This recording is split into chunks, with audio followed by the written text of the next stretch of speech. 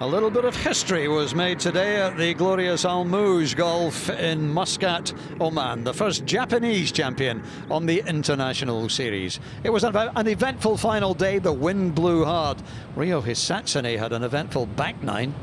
3 double bogeys on the card for the Japanese. In the end, it was a 78, and he slipped back to 2 under. Still inside the top 10, though. Sergio Garcia had one of those weeks where he played a lot of good golf, but never quite got his challenge up and running. This was his second into the second, but a 74 today for Sergio to finish tied for 5th. A good week certainly for Steve Luton, especially at the 3rd. An eagle putt to get his round going. A 71 for 5 under took him into 4th place. There was a tie for 2nd.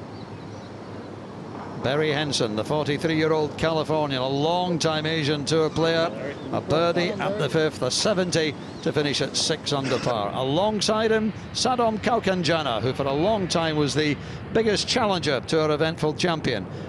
Lovely second into the 4th here from the tie. 72 today for Sadom, and he finishes tied for 2nd with Henson.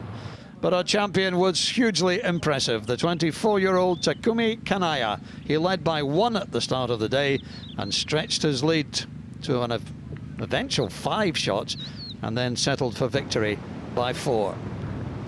The birdie at the first got him off to the perfect start, and although he wasn't able to quite hole out his par putt at the last, the tap-in was fine. He had shots in hand, and at 10 under par, Takumi Kanaya wins the International Series Oman by no fewer than 4 shots.